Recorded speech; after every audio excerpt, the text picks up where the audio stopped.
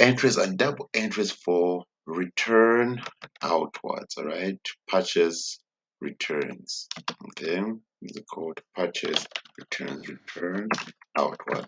This is when you take back goods to your supplier. All right, you buy goods from a supplier, then maybe find some of the goods are not good, maybe they've expired, maybe they can be the wrong goods, so you send them back.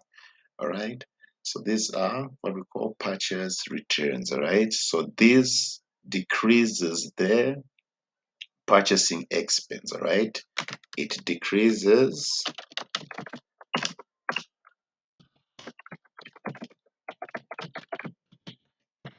purchasing expense. All right, and it's an adjustment for purchases in your trading account. You always subtract your return outwards from your purchases. So now let's look at the journal entries involved with return outwards. All right, so first, purchase goods from T Limited worth 75,000. All right, so make the journal entry for this original purchase. Okay, this is a credit purchase. All right, because we have there a payable, a liability, which is T Limited. All right, so for journal entries, we analyze the transaction. All right, we bought goods on credit. All right, so which two accounts are involved? The purchases account and the payables account. All right, the purchases account is an expense and the payables account is a liability. All right, so the expense has increased, all right, and the liability has increased. So remember, expenses are debited. So we say purchases 75,000.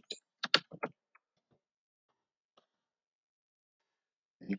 And our liability has increased, so our payable T Limited, T Limited, we'll put in brackets here, payable, all right, 75,000 here.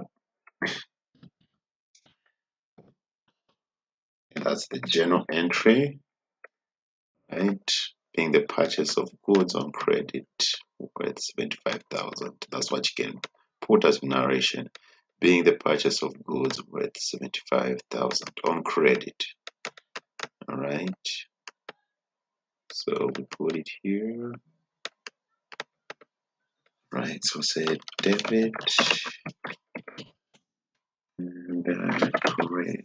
Right.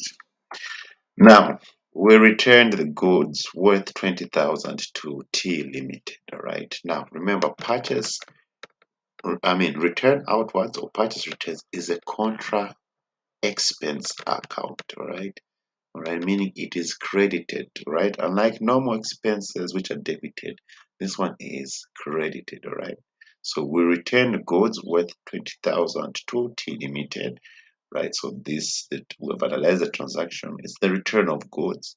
The two accounts that be affected are return outwards and the liability. Okay, our liability account, the payable. Okay, so what's going to be happening here? Our payable is decreasing.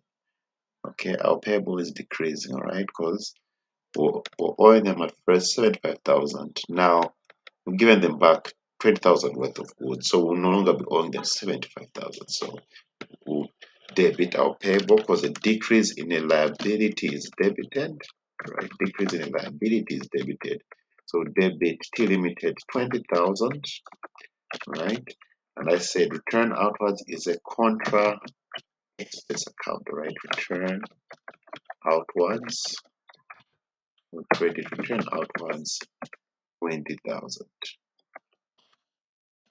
right? So now let's do the double entries for this specific transaction here.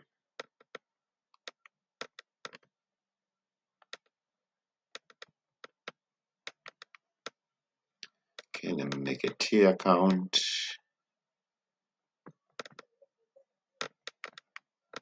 Okay, ledger account, put it like this.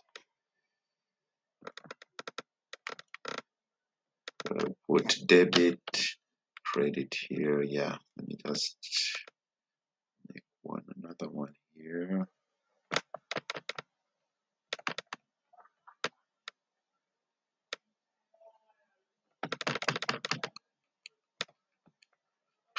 Okay, and one more here. All right, so we'll do the general interface for the purchase. This is the purchases account.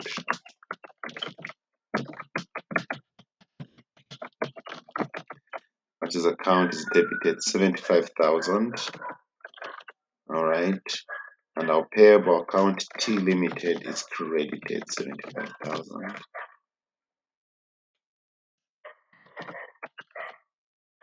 All right. Then we return goods. All right, so we'll open the new account, return outwards. This contra asset account, contra expense account.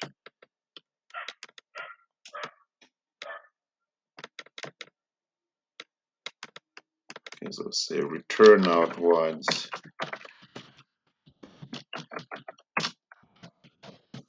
And return outwards. We credit return outwards 20,000,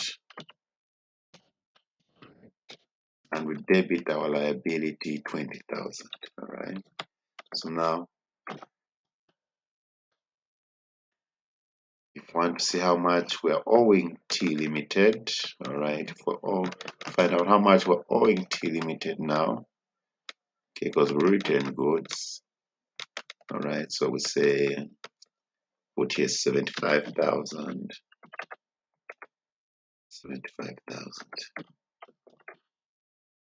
right? How much are we owing? So we say 75,000 minus 20,000. And we get 55,000. So this is how much we are owing T Limited. All right. So thank you guys, and we'll see you next time.